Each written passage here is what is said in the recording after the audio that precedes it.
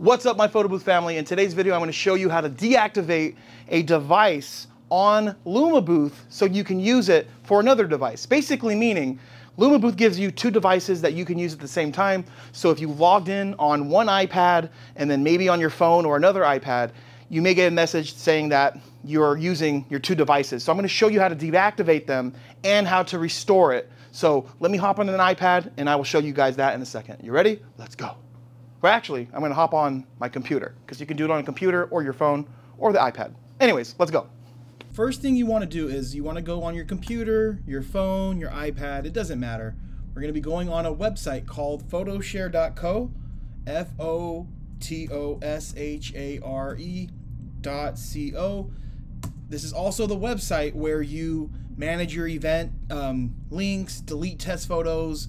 You can get all of the data, phone numbers, emails, all of that's done here. So you want to log in using the LumaBooth email and password you created. So we'll just log in right here, right? You can imagine this is your info. Now this is what you do, right? If you're running into this issue where it says that you're logged in already on two devices, you have to go where it says subscription, click on LumaBooth, and then right here, you will see, right?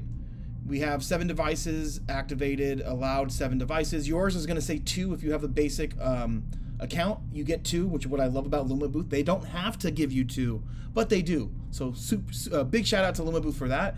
But what you do is you just hit the button right here. Look, deactivate.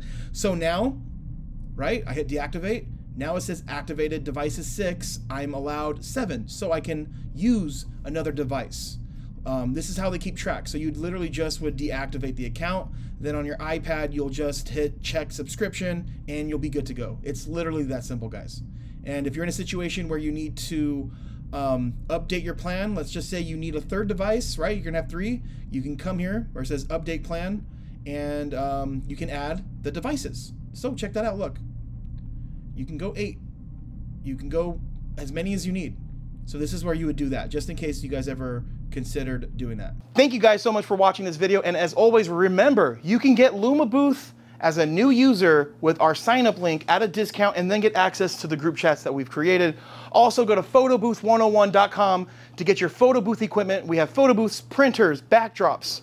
We have props and so much more. photobooth101.com. Thank you. God bless. See you soon.